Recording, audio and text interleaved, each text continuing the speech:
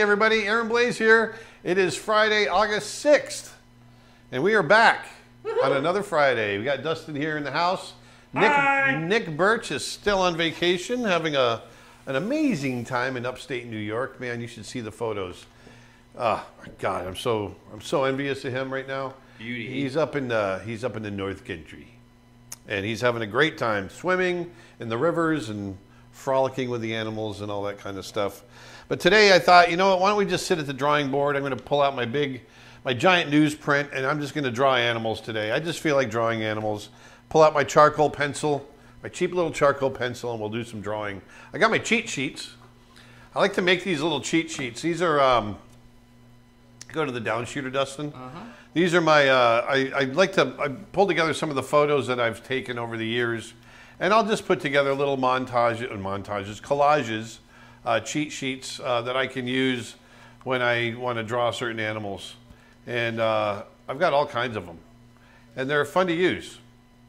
And so there you be.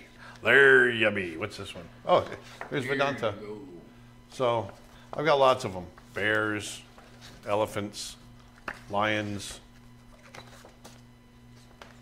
Lions, tigers, and bears. Coyotes, cheetahs, and wolves, and even more than that. But anyway, I got those on standby. We're going to use those.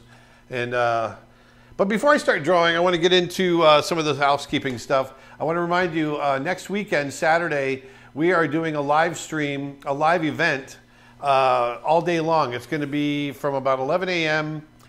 This is on the 14th, 11 a.m. to about 6 or 6:30. It's going to be myself and Chuck Williams, my directing / producing partner of the last 25 years. We've known each other for over 30 years. We worked together for Disney. Chuck produced Brother Bear. I directed, co-directed, and then along with, Chuck is also, he just produced Sonic the Hedgehog. He's done a lot of stuff in his past. We have a certain way that we have developed in getting ideas developed off the ground and into production. And so we want to take you through that process. And hopefully, if you're a young filmmaker wanting to make it, you can glean some of these ideas and make them part of your own. Some of this process. It's all the way from how we come up with our ideas to developing the ideas, finding the character, finding the world, finding the theme of the story that you want to tell, getting it all to coalesce. How do we pitch it? How do we market it? How do we pull a crew on? All that kind of stuff. We want to talk about all that with you guys. It's a 6-hour class.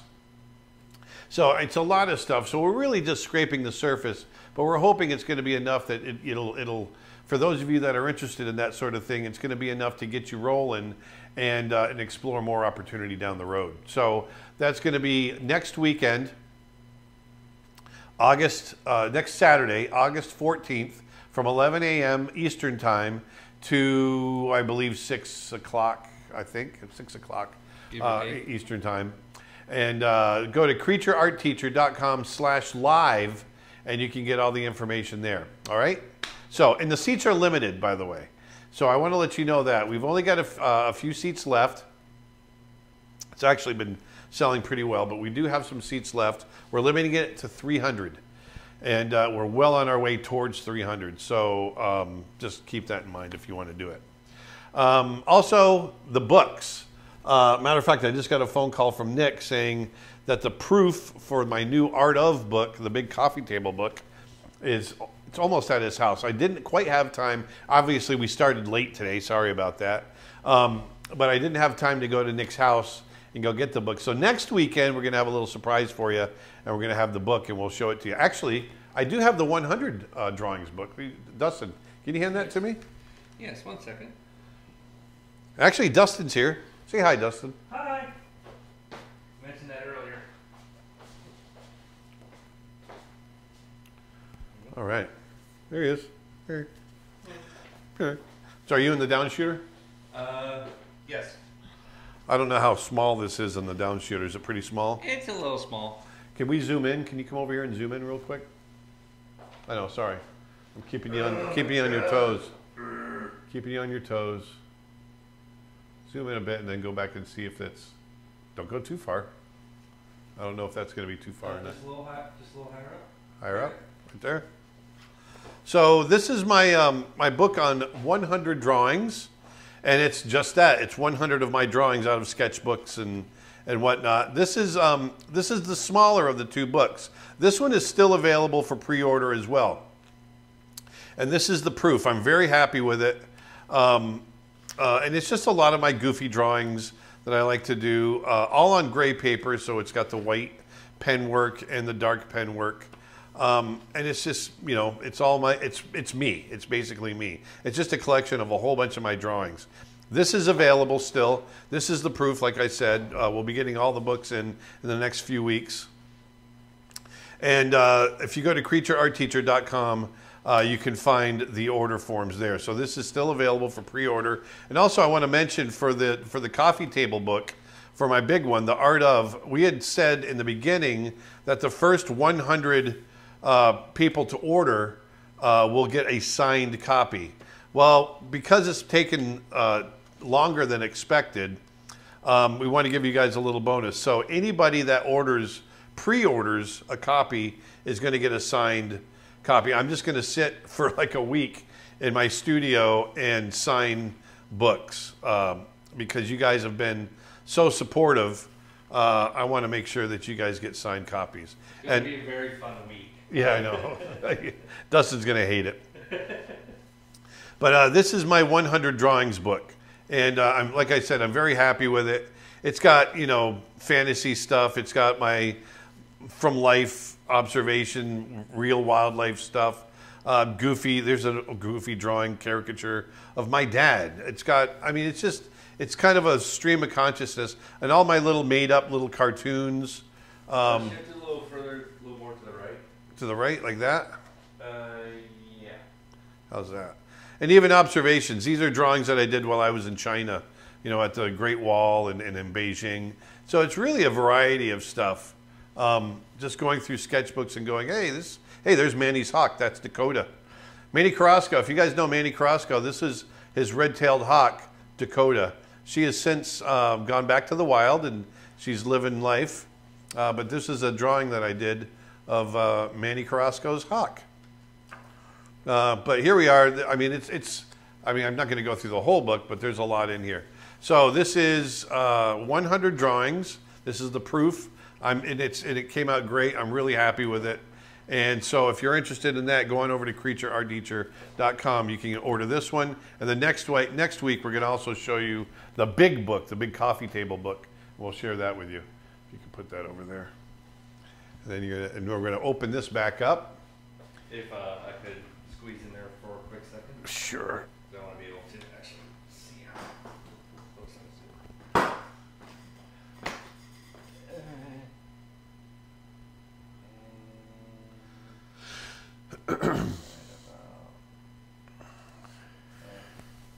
Right here? Yeah. That's why you have an assistant working with you. Put your hand right towards the center. Is that center? Just wanted to double check on the focus. Focus. Focus, focus, focus. All right, I'm going to turn this on me. That fan. It gets so hot in here because of my computer. So hot. So hot. Hot. So let's draw. Like I said, I got Dustin here. He's going to be answering questions. He's going to be pulling double duty. Hi. So be patient with Dustin because Yeah, you too, Dad. I know. I'm the worst one to say.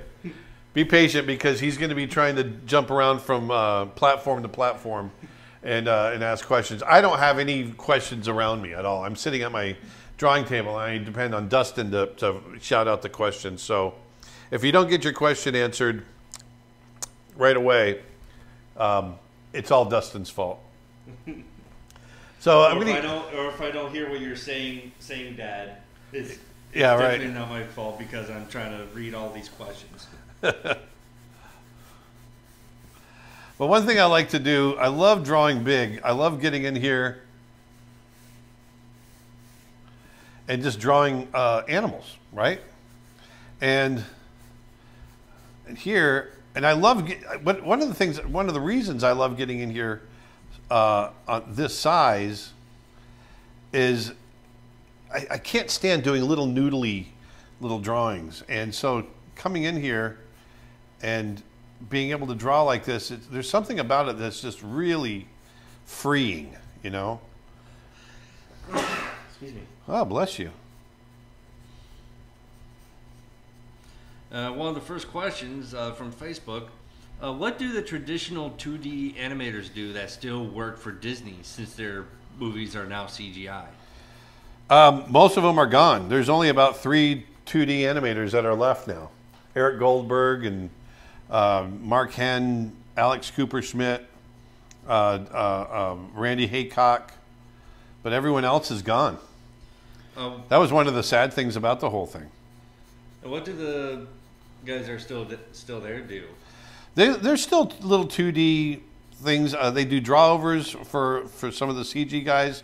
There's still 2D thing like in Moana. You remember when what's The Rock's character's name in Moana? Maui. Maui. You know his tattoo's animated. Remember that? Yeah. That's all 2D. That wasn't CG. Eric Goldberg animated that. Very nice. Yeah. Bet you didn't know that, did you? I think you did mention about it in the past. I just forgotten about it. And how's your back? My back is much better. It's still in pain, but I'm able to put my clothes on without dying.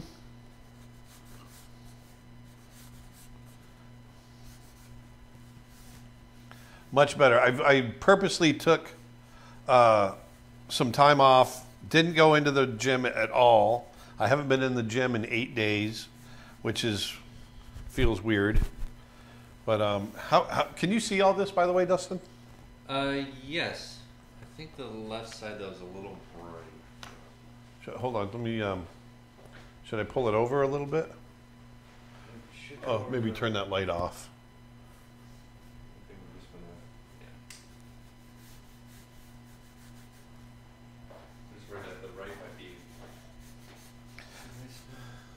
That's fine.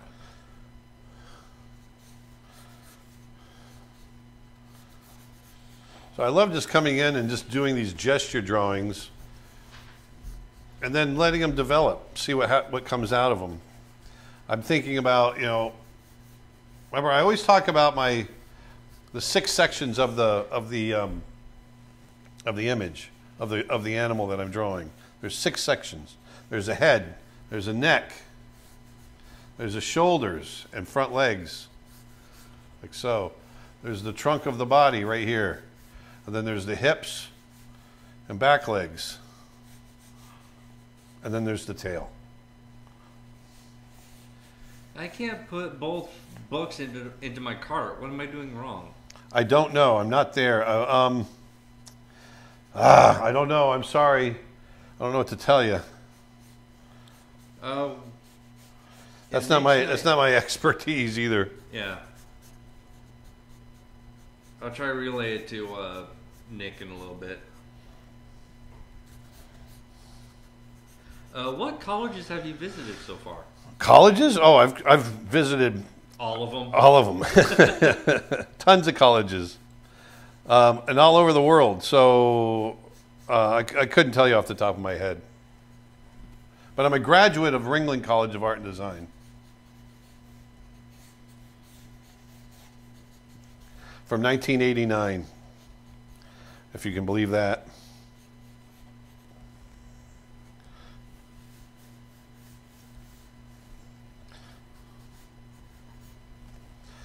So here, once again, I'm using my little prompts here. What I like to do after I get these roughed in like this is just kind of come in and then maybe even rub them down a little bit. You get a little smudgy. Smudgy smudge. A little smudgy, but it creates kind of this interesting little effect. And then I can go in with details. Is that a peel and sketch charcoal pencil? Yes.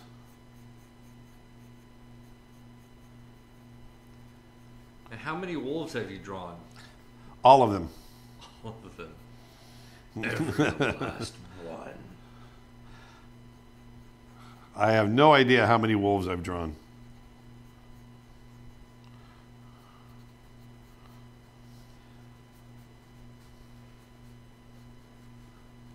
Hello, love your work. Hellos. Hello.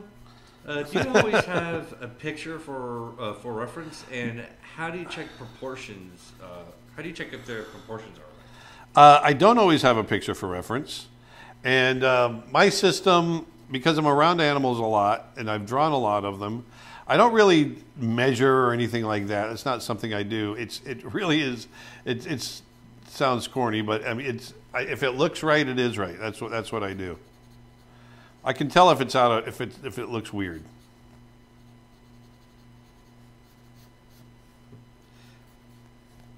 Have you ever drawn fish? Fish. Fish. Yeah, I've done a few fish. Fish. How often do you sharpen your pencils? Not very. Matter of fact, I like them dull. So in this case, I don't sharpen it at all. And I'll just keep using edges and whatnot.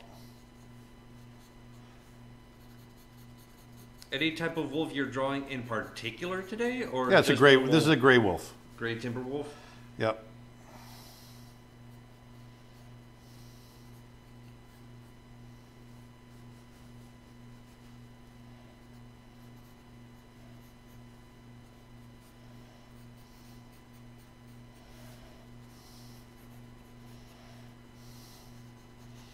So what I like when I get in here and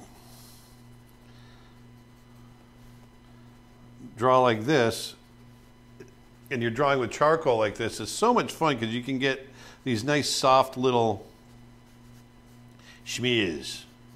But I can go in and accentuate areas with hard line, and so you can play these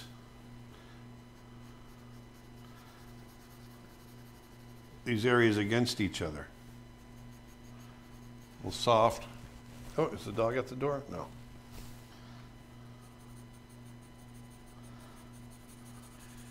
Any tips on how to draw mustelids, like ferrets, otters, etc.? You know, it's all observation. One of the things I hope you're going to see today, because I'm going to hit several animals, is Did I that pronounce that right, by the way? I don't know all the animals, because I don't know their scientific family or group name, but they all have the same parts. We all have the same parts by and large, especially if we're talking about mammals, four-legged animals, two-legged, whatever. We all have the same parts. We're just proportioned in different ways. And so that's why I always talk about thinking about the head, the neck, the shoulders and front arms. And that's with any animal that I'm drawing, because we all have them. We're just proportioned to different ways. And you'll see as I go through this, we're gonna look at them in different ways. And that's what you have to memorize for each animal, is like, how are they different? With a wolf like this, I'm thinking about that diamond shape, that square on its corner shape for the head. Look how much fun you can have with these charcoal pencils. So I love you're gonna get nice and dirty. Look at that. See, you're just gonna get dirty and just have fun with it. So we got two more. We got two book questions. Yes. One of them we've already answered, but it was like the very beginning. But this is for latecomers. I pre-ordered the Aaron Blaise. Oh no, that's the second question. I pre-ordered the Art of Aaron Blaise yesterday. Will it still get signed, or have I missed the opportunity? No, like I said, if you still get in there with a pre-order, and this is considered a pre-order because they haven't been delivered yet, you will get a signed copy. So you have gotten in just under the radar. Another person says, I pre-ordered The Art of Aaron Blaise in December, And I've just ordered the 100 drawings book. Will the 2 books be sent in one package? That I'm not sure yet because we're going to send them as soon as we get them. So if we get them together, then yes. But I don't think they will be sent in one package because I don't think we'll be receiving them at the same time.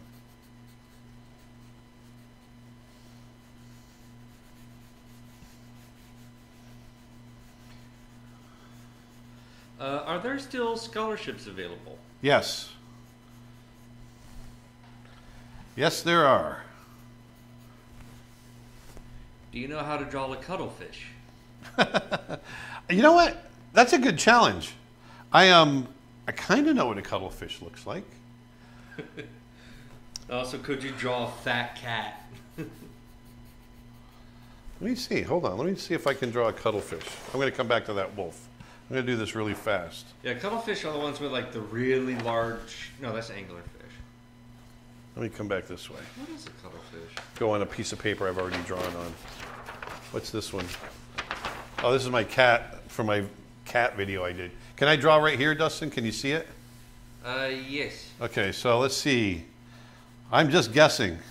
Oh, so that's a cuttlefish. So it's like a. Hold on, let me see how close I get. Cuttlefish, I know they have the weird pupil.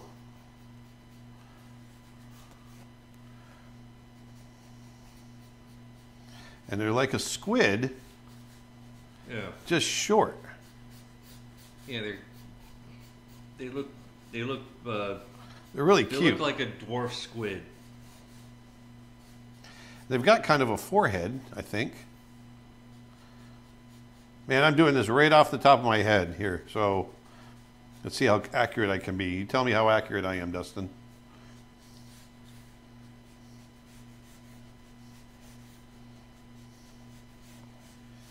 You're pretty close so far.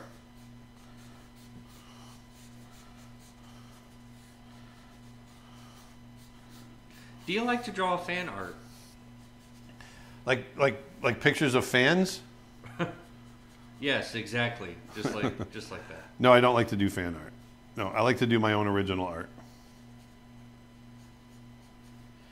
Have you seen Space Jam 2 already? If so, what did you think of the 2D animated clips? I wasn't crazy about it, to be honest with you. And I don't usually like to badmouth other animated projects. And but I think it was a little over the top in how it could have pulled back a little bit on how broad it was.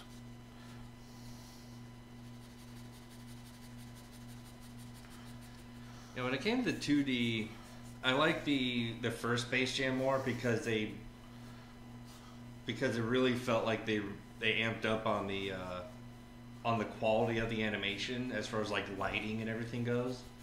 But Space Jam 2, it felt flatter. Like it felt like they just pulled it straight out of the TV shows, like not movie quality. You know what I mean? Mm-hmm. So how's that cuttlefish look? Yeah, it's pretty close. Here, I'll show you a picture. Let me get the wing out here a little better. Oh, it's not too bad. Yeah, I guess I gave him too much of a forehead. Yeah. And I should have And made his also, body a little bigger, and the fins come in more down here. Yeah. Man, And that was also- close though. And also, I think the tentacles are a little. They should be little straight- thicker. A little thicker, yeah, and also closer together. But see, I knew I got his eyes. See the eyes? Yeah. Got the eye right, at least. Yeah, I've seen him in the wild swimming, diving before. Oh, have you? Yeah. Yeah, I need to get myself an underwater sleeve for my camera.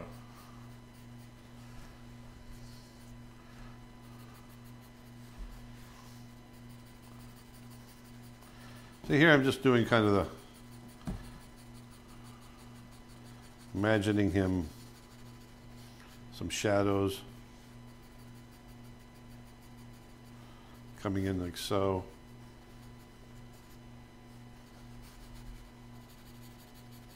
Have you watched Luca yet? Yes, I loved it. I still need to watch it. Yeah, I think you'll like it, Dustin.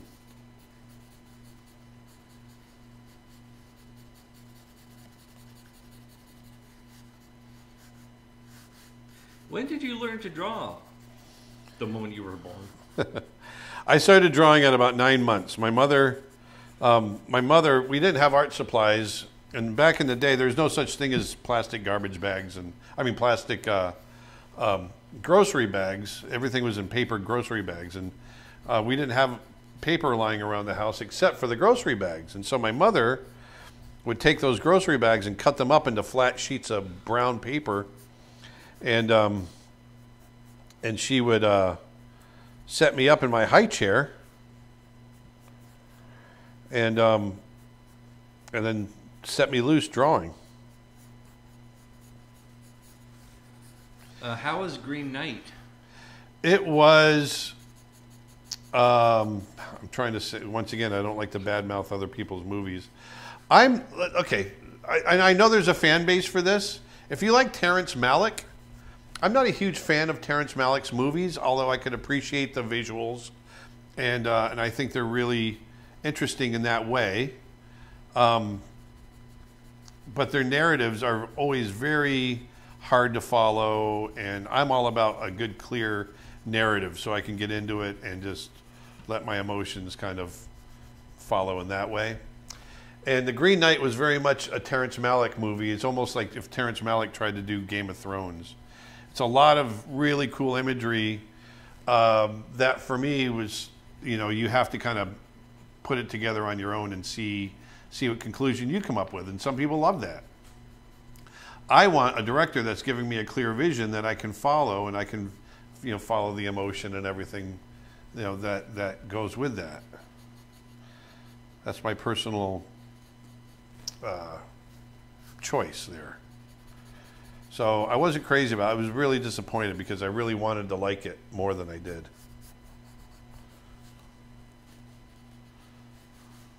Can you draw insects? Yeah, I can draw them if I have them in front of me.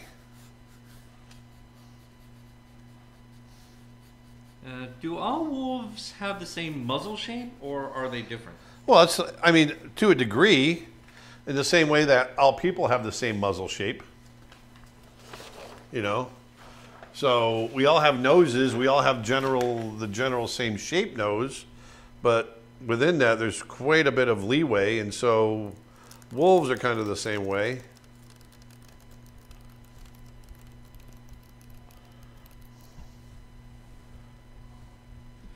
What would be the best starting point to learn to draw? Putting a pencil on paper. Right? Yeah, basically. I kind of figured you were going to say something like that. Yeah. Just put the pencil on paper and go. But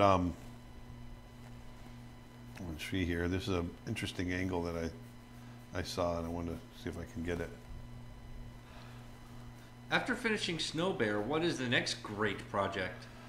I don't know. There's, since I've moved into this area, into this refuge area that I live in now, I've seen so much really cool nature that it's just inspiring a lot of different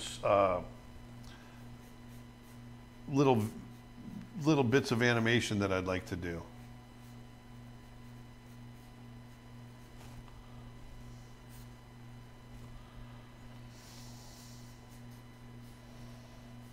I love this angle. I love trying to get in and doing difficult angles like this.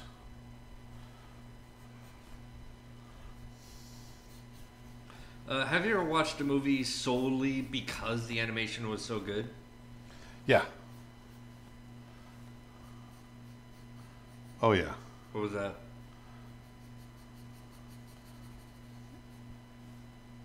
Lots of them. Probably the primary one was The Thief and the Cobbler. Mm.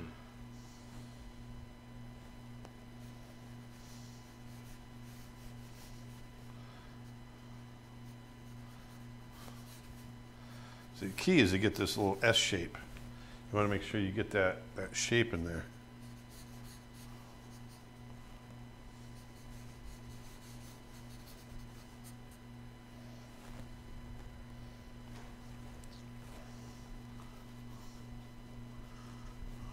Would you say that anyone can draw with enough interest and work? Yep. I'm a big proponent of that. I firmly believe that.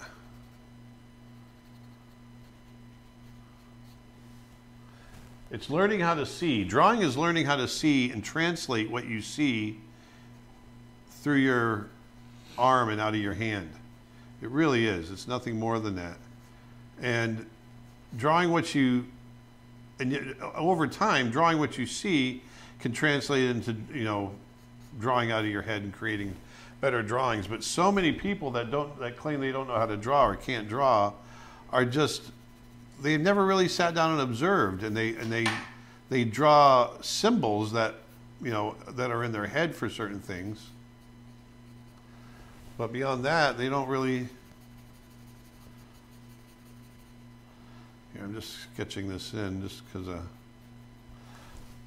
just want to see. I like to challenge myself to do these little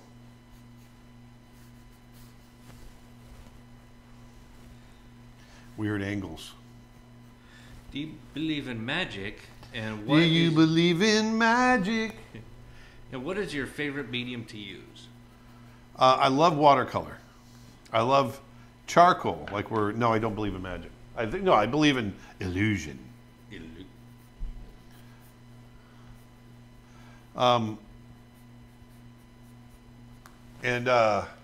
favorite medium is watercolor. I love watercolor, but I also love charcoal, like I'm using now. It's just so much fun to get in and get dirty and.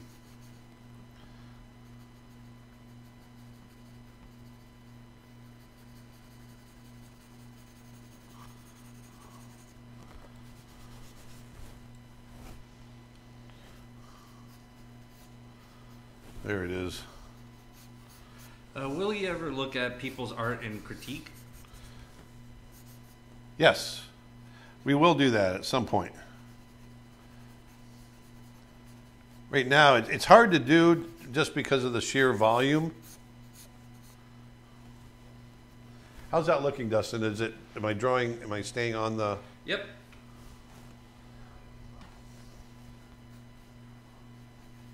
Yep, it's ever so slightly off to the left, but that's about it. Pull it this way? Yeah. That's good.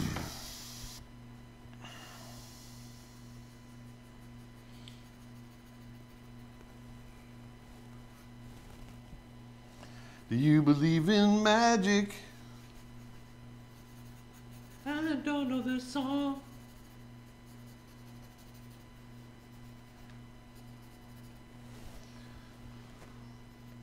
What art advice would you give your younger self and why? I would just say just stick to it. I mean, I always did. I don't know that I was always really patient with my art. I think I had and this is something I kind of pride myself with. One of the things about being a good artist is being able to tell when your drawing is wrong. And so as I was younger, I was able to tell. I would struggle a lot with my drawing, and I could tell it was wrong, and I could never figure out. A lot of times it was a struggle to figure out what was wrong with it. And so I was able to look at artists that were much more developed than myself and see what they were doing, and so I could see how they were handling certain situations, and then I could mimic that, and I learned along the way. And I think that's one thing. And so basically keep your mind open. You know, look at your drawings when you're done and say, okay, how is this, not just how is it right, but how is it wrong? What would I do differently? Challenge yourself. Be your own worst critic. Don't compare yourself to other people. I'm not saying that, but I think you can look at yourself and say, okay, how can I make this better now?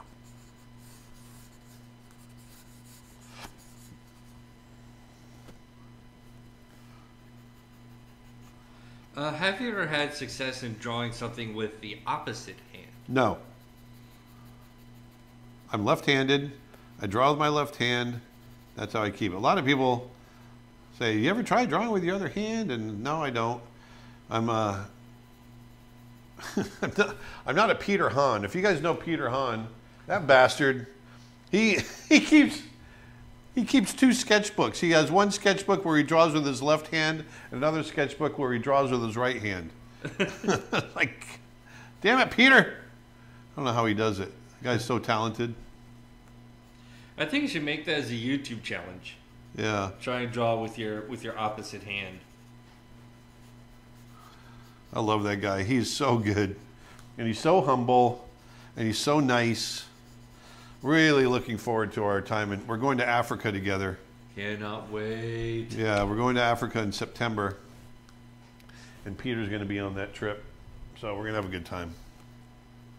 Along with Manny Carrasco, Nick, and Dustin. Dustin's first trip to Africa. So excited. I bet you are. Man, So excited. when I was your age, all I ever did was dream of going to Africa. I mean, ever since I was a kid, and I think I was your age the first time I went. I was 31. Actually, I'm going to be hitting 31 on September 16th, which is the first day. Oh, actually, the first day of our safari Yeah. is your birthday. Yeah, that's right. Exactly. Yeah, so that's the first day or two. I've worked that one enough. The first day or two before that, we're going to be flying our way there, and but yeah, the first day of our safari is going to be landing right on my birthday, yeah. and and like I said, I'll be turning 31. What materials are you using? Charcoal pencil and newsprint.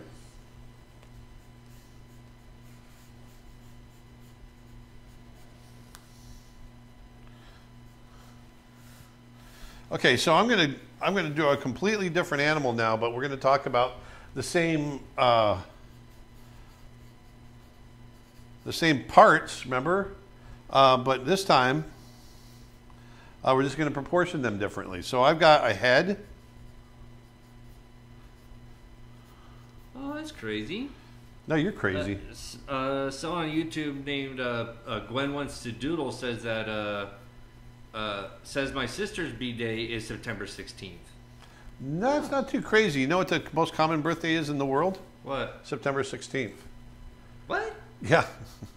You're kidding. No, because where does the conception for that come in? Do you know where that comes in? Christmas.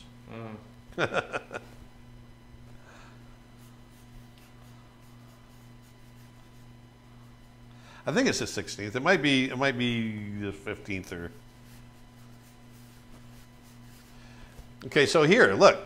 So here I've got same animal, or it's not same animal, but same parts. So we're going to talk about parts. Here we've got a head. It's a much smaller head. Slight head.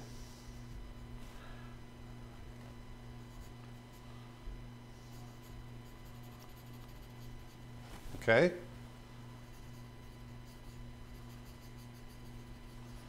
And then we've got the neck, which is a little bit longer and slender.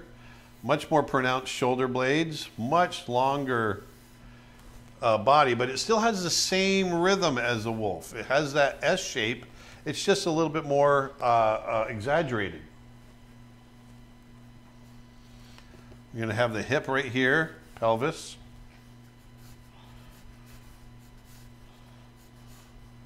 Same general shape to the front legs. What are your favorite books on drawing animals or just drawing in general? I don't really have favorite books on that. I just like to do it. I mean, there's a lot of great books on drawing animals and drawing in general, but for me, it's getting out there and just doing it. Just do it. Just do it. Do it.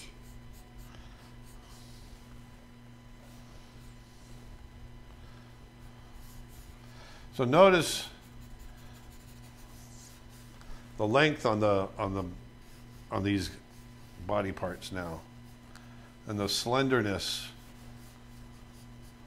Here's a rib cage coming up like this.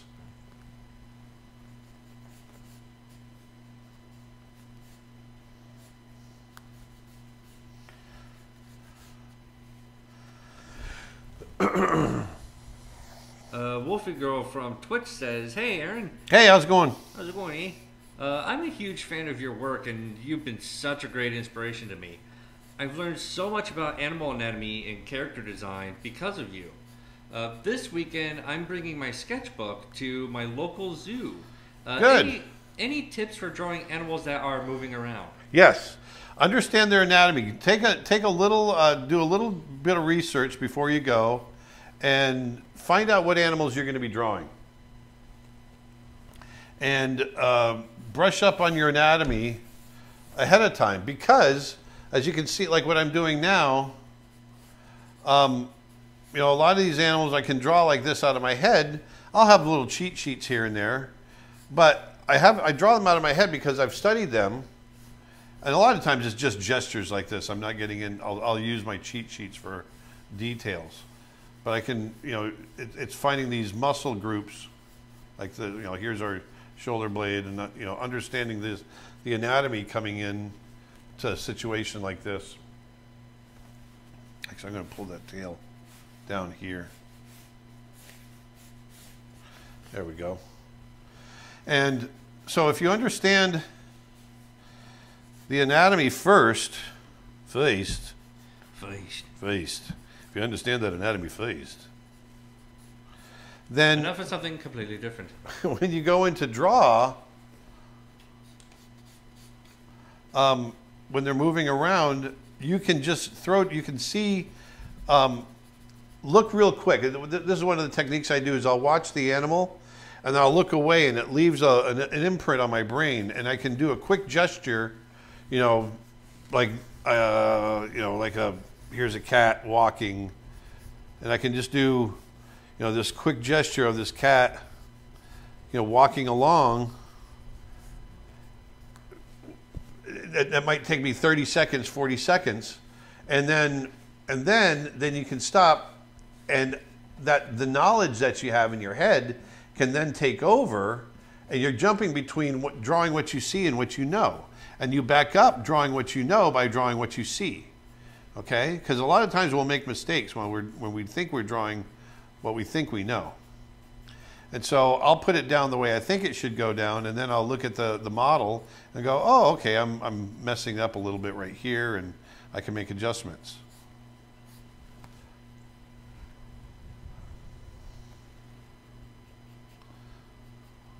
What is that sketchbook you're drawing right now? This is a giant newsprint pad. And would you like to draw a graphic novel? You know, I've never done it. I think it would be kind of cool. I would much rather do animation. To me, that's the same kind of thing. It's just I want to see my pictures move. It looks so cool, you guys.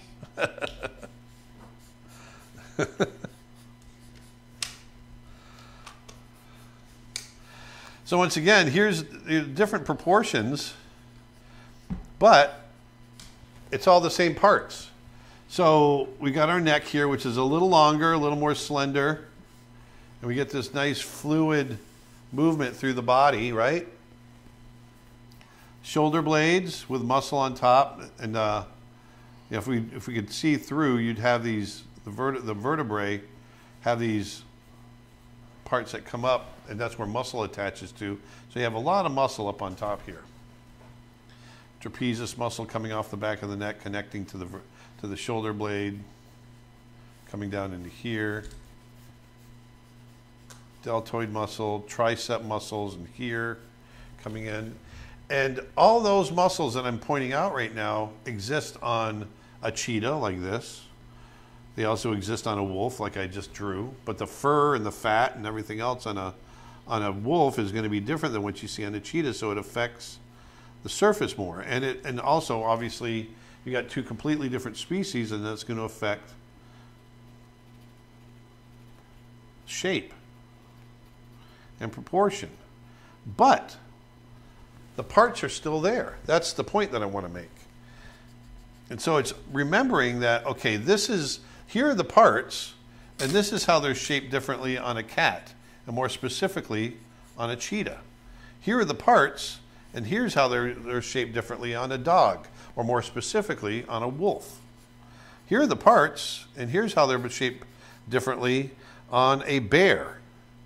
You know, and you continue through that.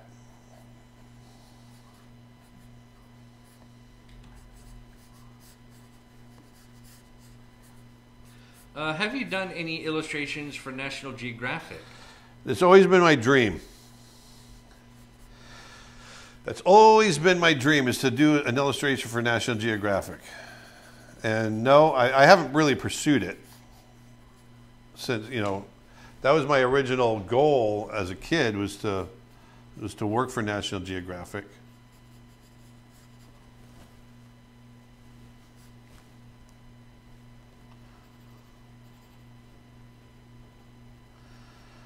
And I also love how dark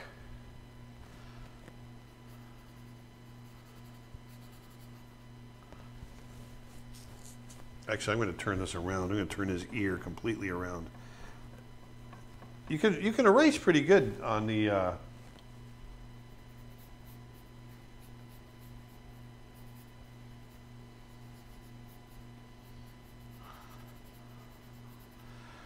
with these pencils on this paper.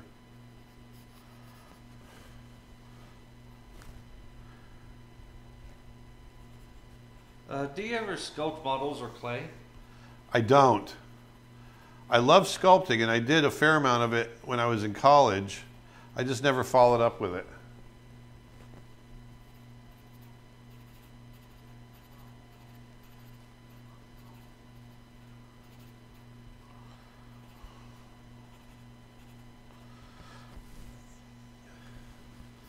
What do you do for a living?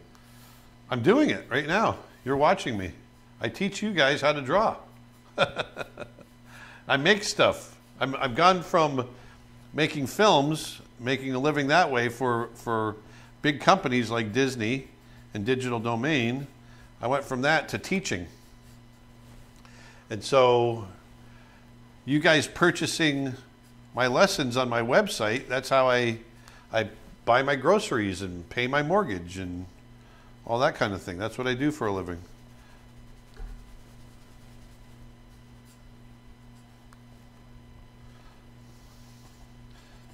So, and then obviously you get into the markings, and the markings are going to be definitive of whatever animal you're trying to draw.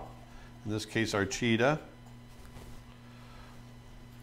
But it's remembering those different proportions from animal to animal. That's where, even if it's an elephant, you know, that's where the differences come in. And you just do a lot of it, and you that stuff starts to bury itself into your memory, and you can start, it's muscle memory. You can start to recall it, you know.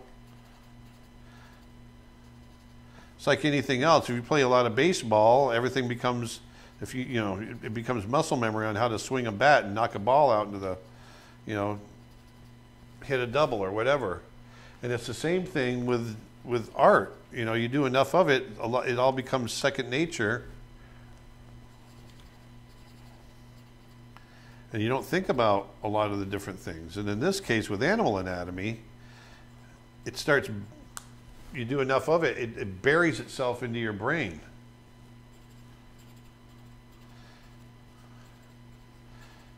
You know, so many people go, how is it that you know this or that? Well, I just do it a lot. How is it that, you know, a gold medal soccer player gets a gold medal? Well, they do it a lot. I'm not saying I'm a gold medal artist. I'm just saying I do what I do. I can do what I do because I do it a lot. I just got a ding. Let's see if that's from Nick.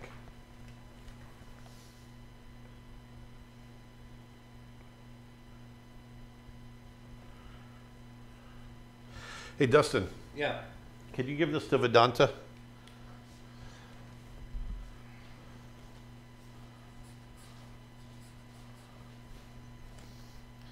It's a question. Just let her know it's from the inspector. It needs to be answered.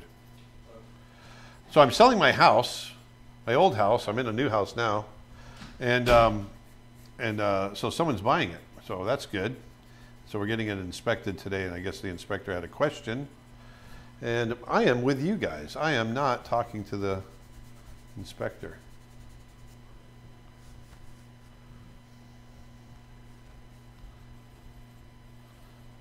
Look at that. Oh, I love getting all dirty like this. So yeah, getting these big newsprint pads and get lots of these charcoal pencils. Everything. This is all really cheap, and just sit there and draw. I love drawing big like this, and you can just get in there and have some fun.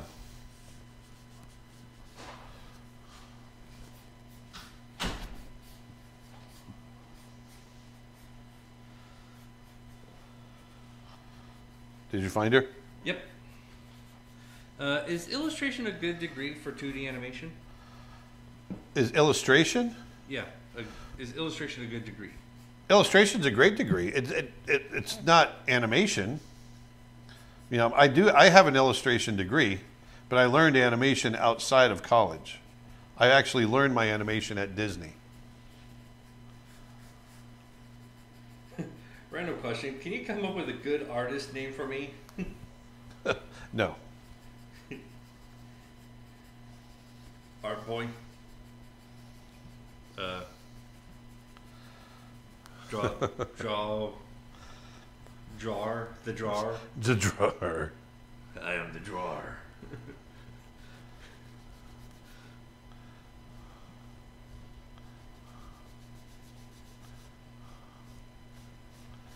There. So there's the start of a cheetah, what you might see with a cheetah. I like just drawing random. It's random. It's on random.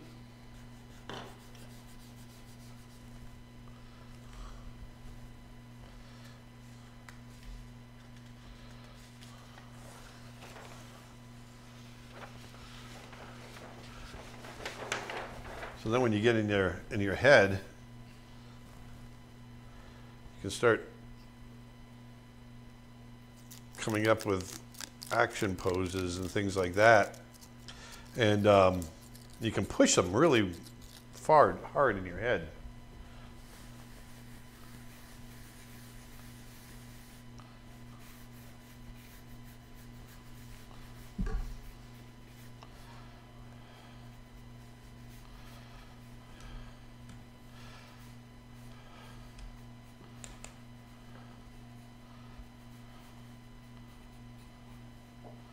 See, I like to come in and, like I said, challenge myself to come in and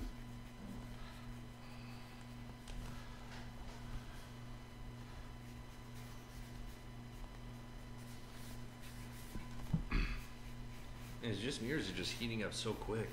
it is hot in here, man. Yeah, because the sun's out.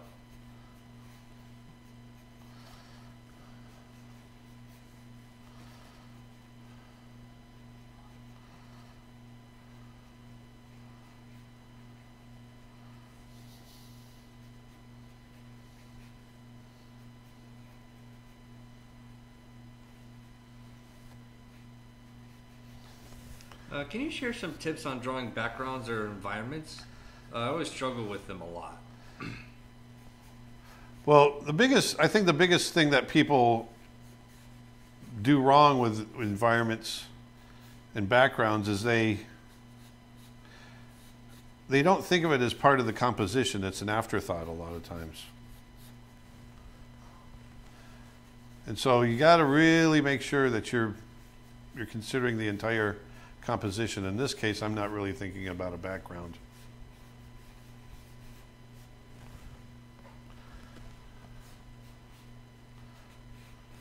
But what I am doing is I wanted to show you how loose we can get.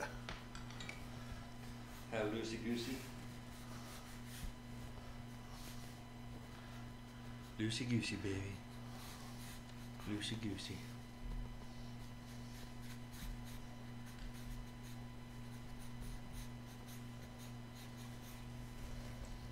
That got way too long. What? I got so into like, oh, I'm gonna push this perspective. I got way too long. Yeah, that there's a cheetah, right? Yes, sir.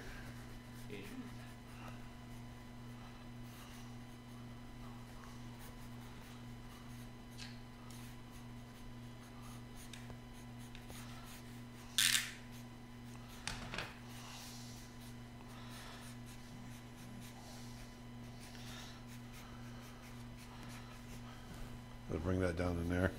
I'll let it come in anyway. How would you create motion blur? Actually, I'm going to pull it up. Huh? Oh, I'm just talking to myself. Well, okay. How would you create motion blur using pencils without making it look cartoony? Well, it all depends on the amount, right? It's the amount that you do. And, but you'd be surprised at how much you can get away with and still not be in the cartoony realm. You know, you've seen slow motion of people getting hit in the face and how much the face distorts and stretches. And there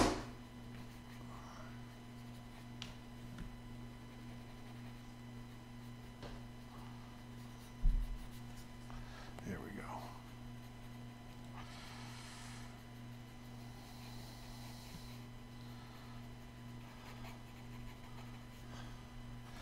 And so, you know, you can push it quite a bit before it starts going too much. Here, I want to do this. There we go. Maybe I'll do that.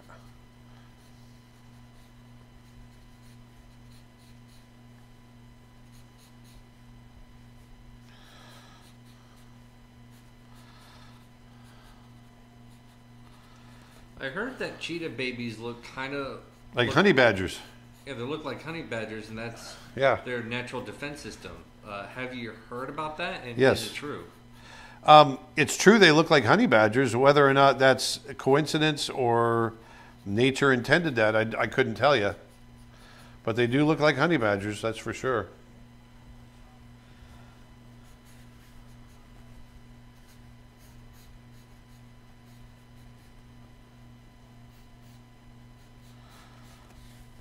So you can see, you know, what I'm doing here is I'm thinking about the head. Here's the head. I'm pushing the design a bit.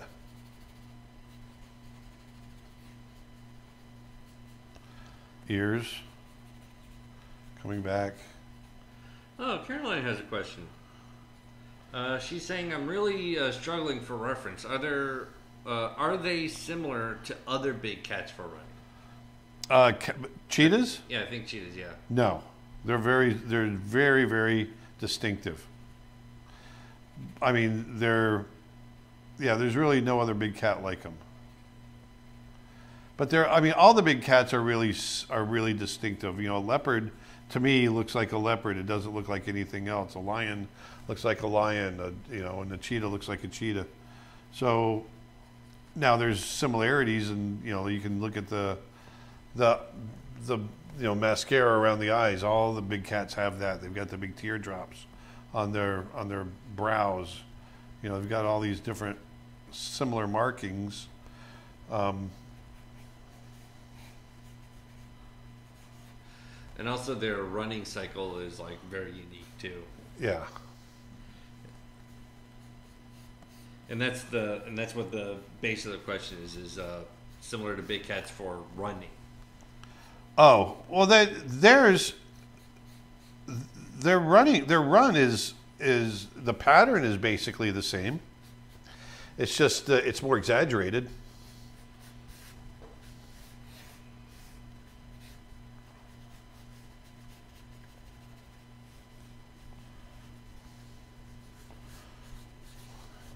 A lot of times I'll just scribble in. There's the other leg there. This one's bugging me. I can't find a satisfactory. I want to have it reaching out to get that.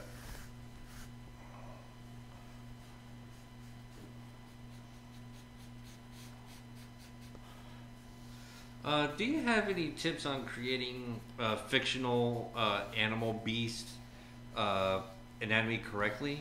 Is it more of just mashing some bits together? It's not mashing bits together. It's understanding the physiology of how animals are put together, and you can make up your own. But it's a lot of understanding what are the mechanics? How is this muscle? What's going on as far as the physics of what this animal has to do? Like a Pegasus, it's not just a pair of wings attached to the side of the body. You have to really adjust the way that animal's put together in order to accommodate the musculature that it's going to take to flap those wings, right? On a winged horse, to carry that body. And so it's things like that, thinking about those types of things that I think Terrell Whitlatch is so good at. Terrell Whitlatch is someone I really recommend you look at. She's a wonderful character and creature designer. She comes at it from a very strict biological and physiological discipline. So everything she creates could live. It could survive out there. She's created a lot of the Star Wars creatures that you've seen. And she comes at it from a point of logic and understanding the environments and, where these, like I said, where these creatures come from.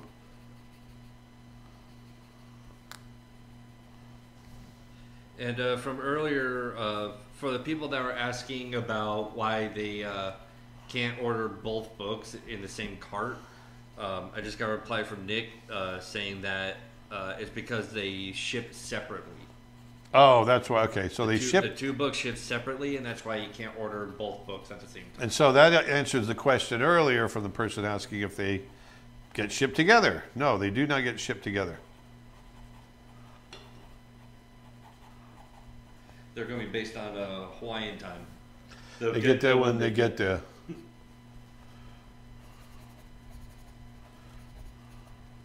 But it's definitely sooner than way later. So anyway, I'm drawing this just to show you can get in once you understand some of that anatomy and how it works. You can get in there and push it and end up, you can draw some fun kind of caricatured, exaggerated drawings as well, like what I'm drawing here. And how do you spell Terrell Whitlatch's name? TERRYLWHITLATCH.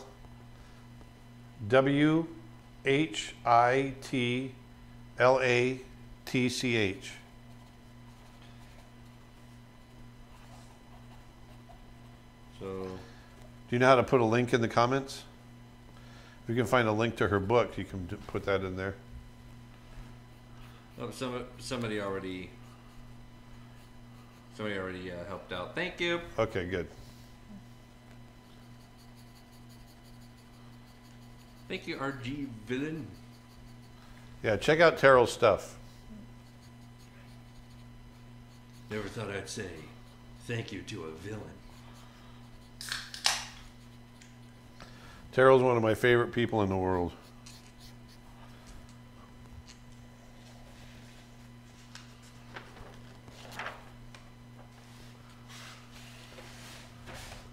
Would be great to have Terrell on one of your live streams, or if she could do a course for you.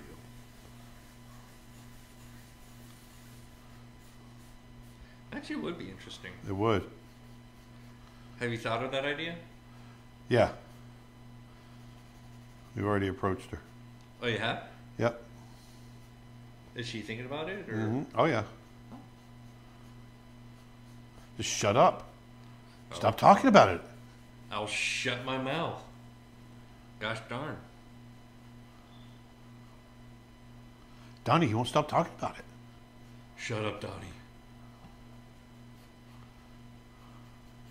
Over the line. What is the highest amount of frame sequence you have animated for one scene or shot? I'm trying to think.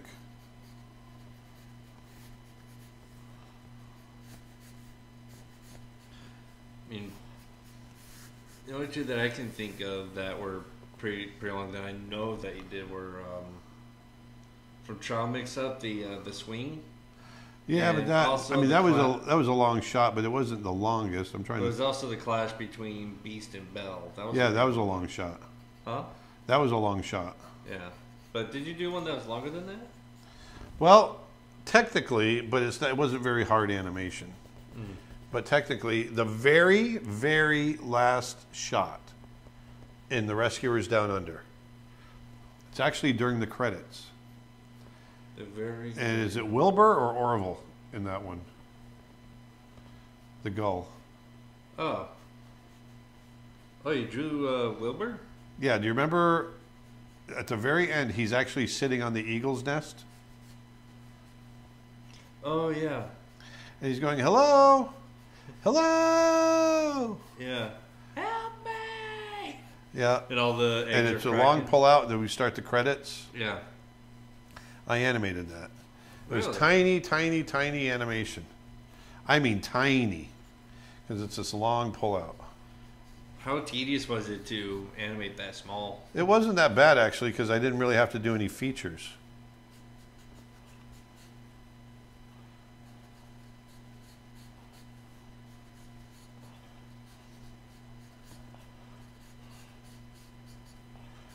Hey, Aaron.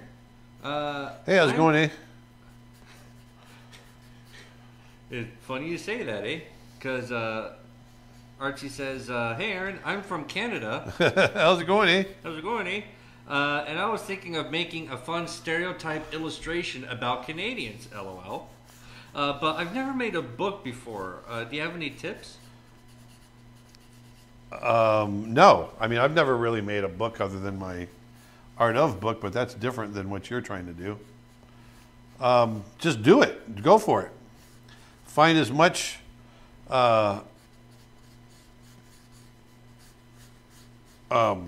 information as you can out there, and you know, then just go for it. Don't be so awkward there, bud.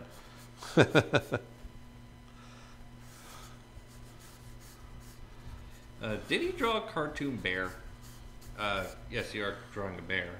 Yes, this is my polar bear from Snow Bear.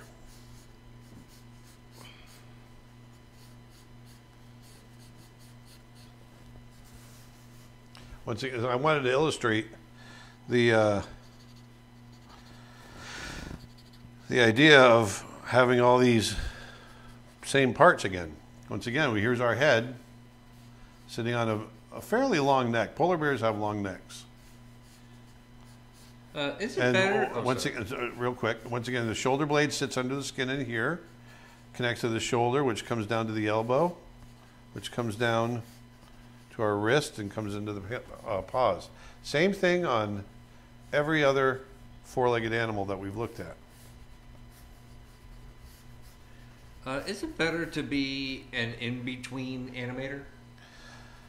No, that's a different department. So if you're an in-betweener, you're literally doing the drawings that go in between the key drawings in order to smooth out the action.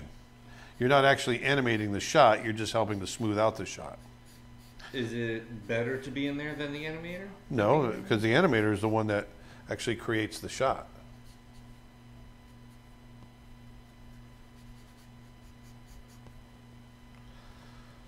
But, I mean, there's a lot of people that made their careers off doing in-betweens, which is fine.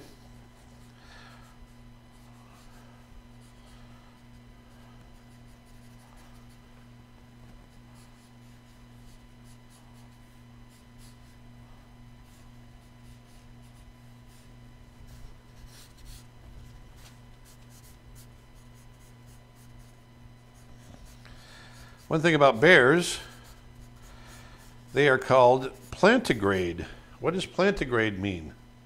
Well, it means they walk with their heel on the ground, just like us. Instead of digigrade, which are what dogs and cats do. They walk on their toes, on their digits. And what is it with hoofed animals? I can't remember what that's called. Digigrade, plantigrade. I can't remember. Can't remember that one. The hoofed animals are another version.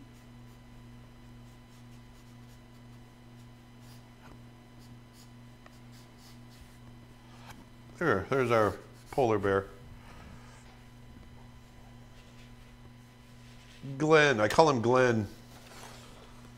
Glenn. Yeah, Glenn the polar Bob. bear. He's fun to draw. First of all, I love polar bears, and I love coming up with this design. One of the things I love about just a natural polar bear's design is the shallow, that they have barely any forehead. How's this? Can you see what I'm drawing? Yeesh.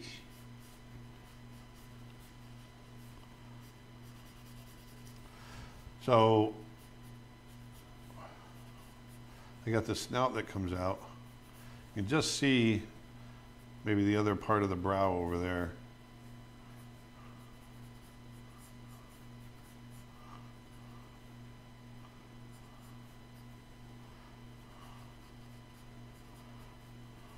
Do you still talk to your old Disney buddies? Oh yeah, all the time. Oh, yeah, sure.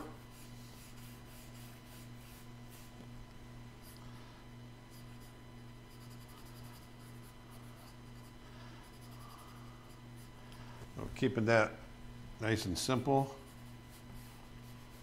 Letting this come right into the jaw.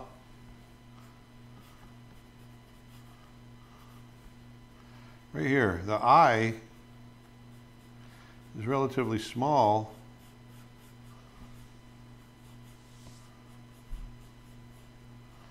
Compared to the rest of the head.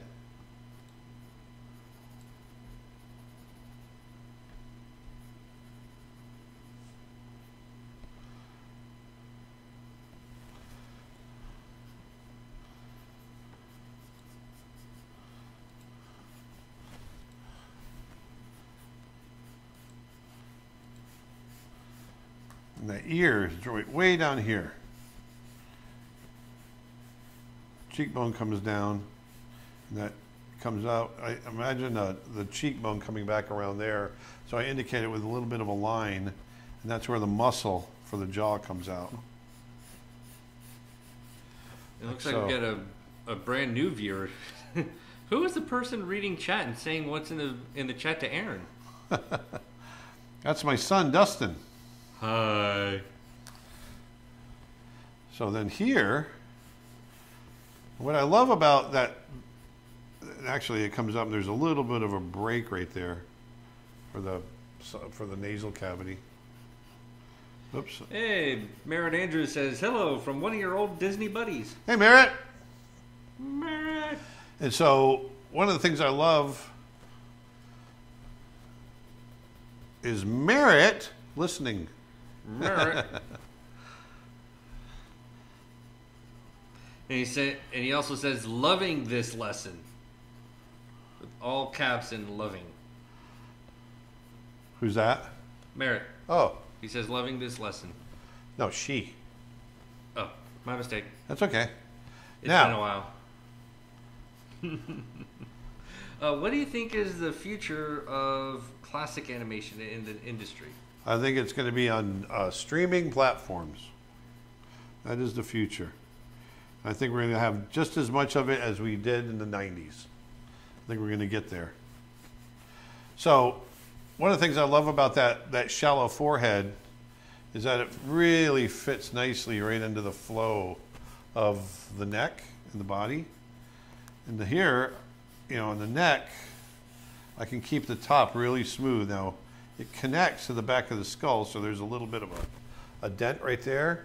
But then on the bottom, you got all this fur that comes off the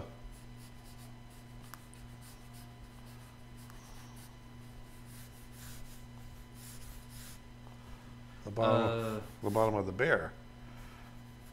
Did you draw Dustin? I used to. Back in high school and sometime, a little bit of time after that, but not really anymore. I haven't drawn in like, what, 5-6 years. But nowadays I do primarily photography. Yep. Which, speaking of, I actually think I'll do a live stream on my Twitch tomorrow of... Oh yeah, talk night. about that. Yeah, so tomorrow we're planning on going out to Wildlife Drive in down here in Apopka, and I thought it'd be a fun idea to try something unique out because Get to the point, man. Get to the point. basically I'm going to be live streaming my photography out in the field tomorrow. Yeah, actually, you got the camera hooked up to your camera lens, so the viewers are going to be able to see what you're looking at through your camera. Yeah, as I was about to explain before you cut me off, my the phone that I have is the Sony Xperia Pro, which has a micro HDMI embedded into it, so you can hook up a camera into the phone, and you can turn your phone into an external monitor. But not only that, you could also use it as a streaming antenna for your camera. And so that's what I'm going to be experimenting with tomorrow, and I figured my Twitch channel would fit perfectly for that. And you can find it under DBlaze on my Twitch. DBlaze. DBlaze. And probably be heading out there... Probably about 7:30, 8 in the morning. 7:30, 8 o'clock Eastern Standard Time.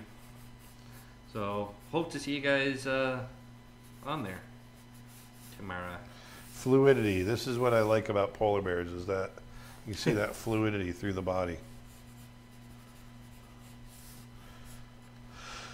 I'd love to animate this big. Wouldn't that be cool? Yeah. It'd be hard to flip the paper. I don't know if I could flip. I don't know if I could flip the paper.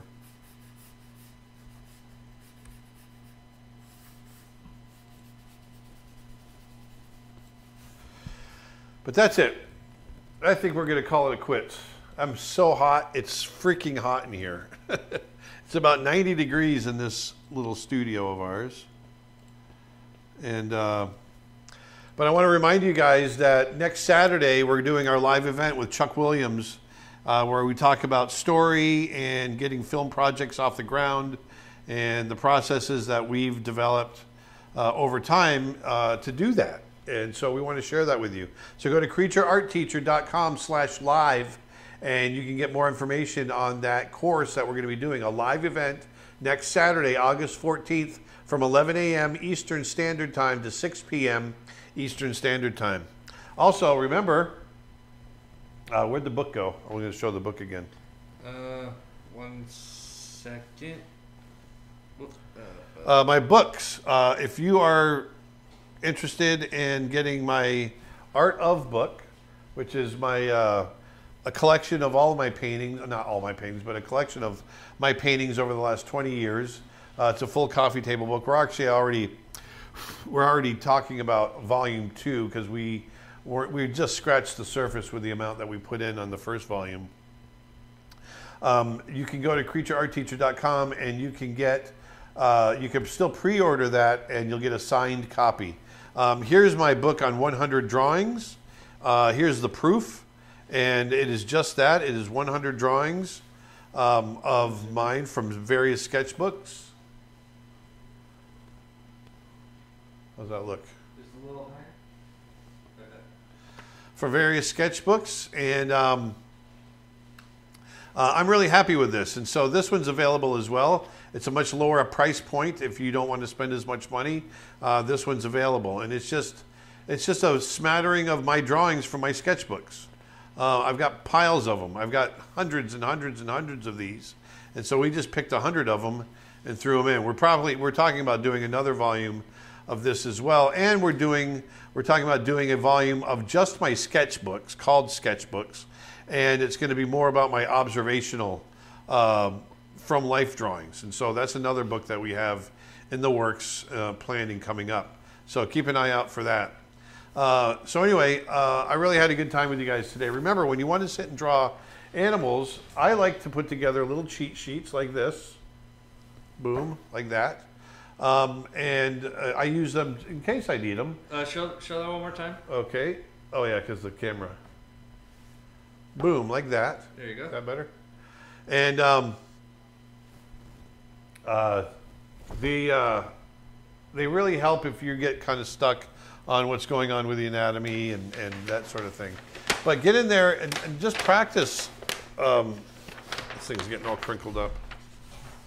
I'll just go through what we did today. And remember, all these animals, all these different animals that I'm drawing, we all have the same parts. They're just proportioned differently. And so it's really pushing yourself to understand those different proportions. Is that better? Yes. It's shifted ever so slightly to the right. To the right. Right there. So we got polar bears. We've got cheetahs. We've got more cheetahs. That's why you should never play poker out in the African savannah because of all the cheetahs. There's one there. But remember, they've all got the same proportions. Or not proportions, but the same parts. Different proportions, but same parts. Okay? This guy was fun. Raise the boat just to 10. Raise it Yeah, up. If possible. There. like that. Yep. Like that. Like that. Then our other wolf, our wolfie. But once again, same parts, different proportions. And that's a great way of creating creatures too. Once you understand the relationship to these different parts, the head, the neck, shoulders and legs, trunk of the body, hips and legs, and then tail, you can play with those proportions. You can change them around and create your own creatures. And that's fun to do. So anyway, go out and try that. Thanks a lot for joining us today. Remember, next week on Friday, we're going to have the brand new coffee table book. We'll be able to show that to you, and I'm excited about that. So I hope you guys have a wonderful weekend. Go on out there and make someone else's life better. Create some art, bring some beauty into someone else's life. Put your shopping cart away. Do that. Open the door for somebody. But above all, go out and do some art. And you'll never regret it. I always love sitting down and drawing. I'm like a little kid that way. I still love to sit down and pull out my crayons and draw. So I hope you learned something today.